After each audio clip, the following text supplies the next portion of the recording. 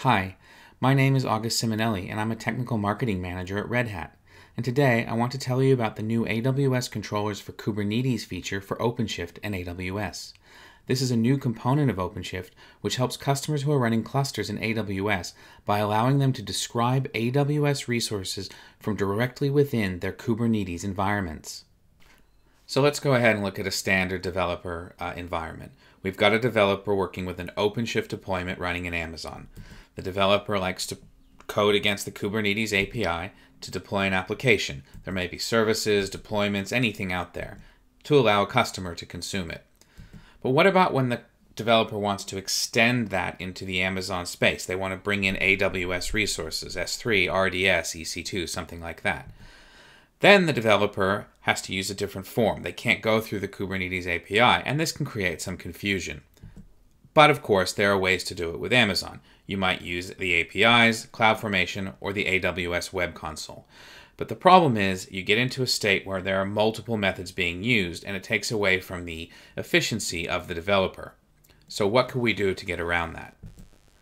Introducing the Amazon Controller for Kubernetes, or ACK.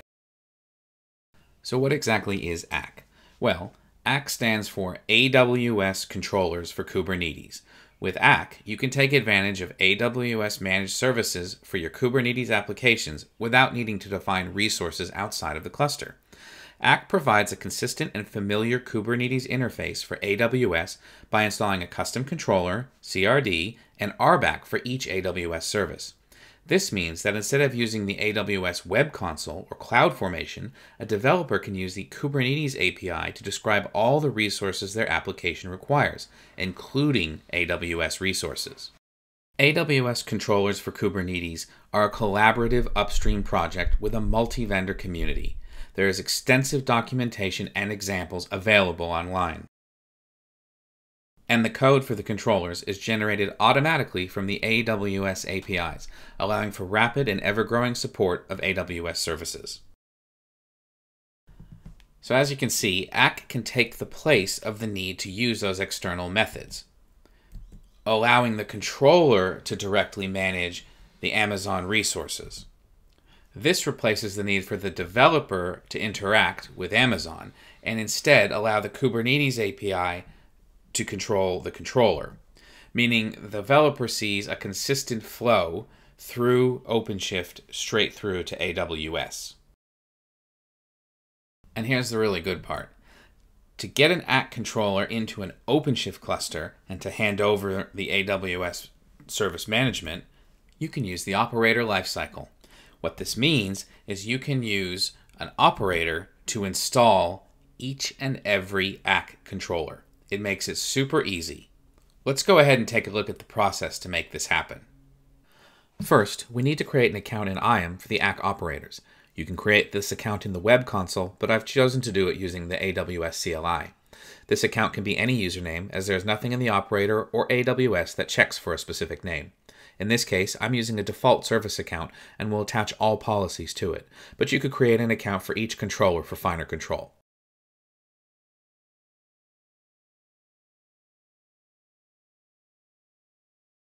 We create an access key to allow for programmatic access. We'll need these values for later. Now it's time to attach the AWS policies to that user. This allows the controller to interact with the resources across AWS. Each service controller repository provides a recommended policy ARN for use with the controller. For this example, I'll be setting up an S3 operator and an ECR operator.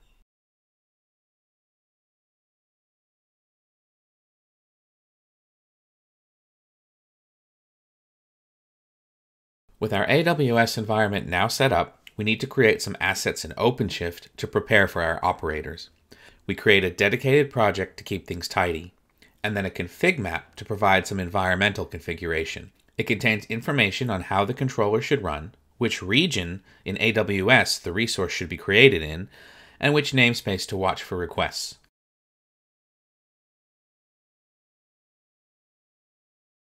This is required beforehand by OLM and does not contain any IAM information. A secret is created containing the access keys for the account.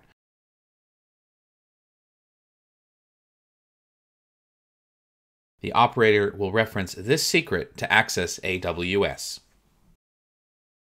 Now it's time to install the operators themselves. This follows the familiar procedure used for any operator.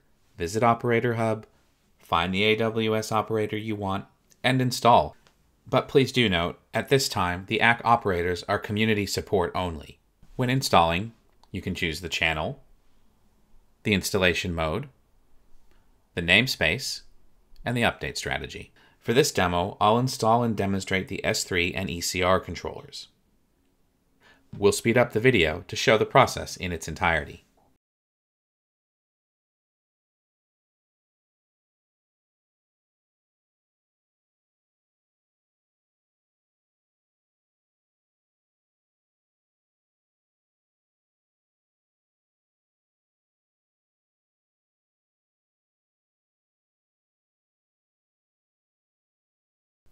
And now, both operators are installed.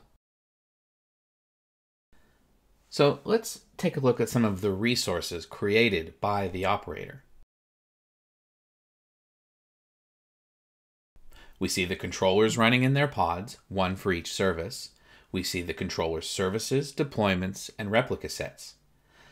Each operator also installs a CRD for its AWS service.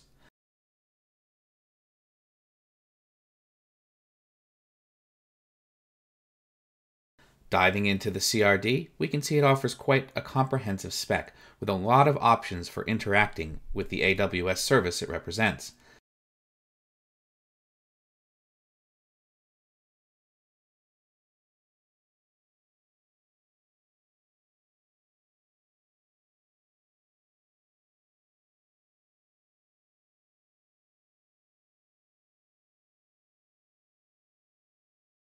If we explain one of those available options, for instance the S3 bucket command, we can start to learn how to use the CRD. So let's go ahead and give this a try. We will now create an S3 bucket and an ECR repository using Kubernetes custom resources. First, let's use the AWS CLI to see what we have. We can see a single S3 bucket. It's our registry created as part of the ROSA install. And we don't have any ECR repositories. And here's a simple CR for an S3 bucket. As you can see, our CR is very simple. It's a great way to start.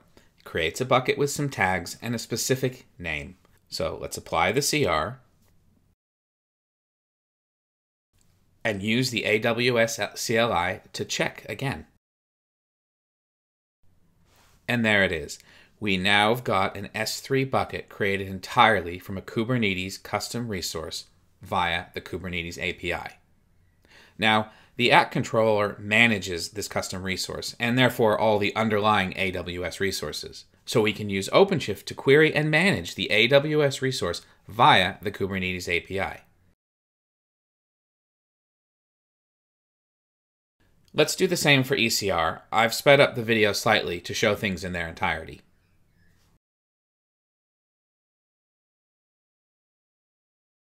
You can also create custom resources via the UI. Let's take a look at the OpenShift developer view to see the ACK integration with the UI. Creating a new AWS resource from within OpenShift is pretty easy. The operator installs comprehensive and detailed forms that can be filled out to create the resources. Not only is it easy to use, but it's a great way to learn the options available in each CRD. Here, we're going to create another S3 bucket and ECR repository via the GUI. I've sped up the video so you can view the process in its entirety.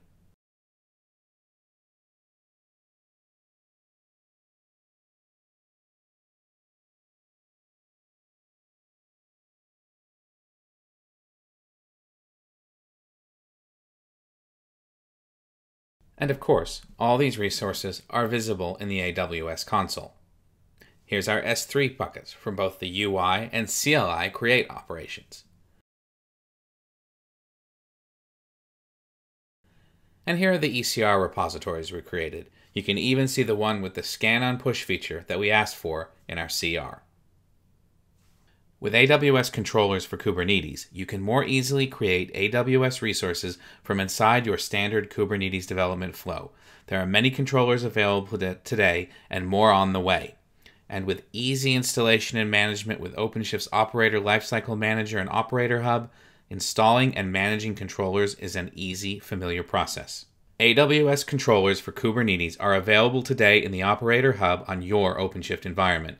Have a look at the many AWS services available and start using them today. Thanks for watching.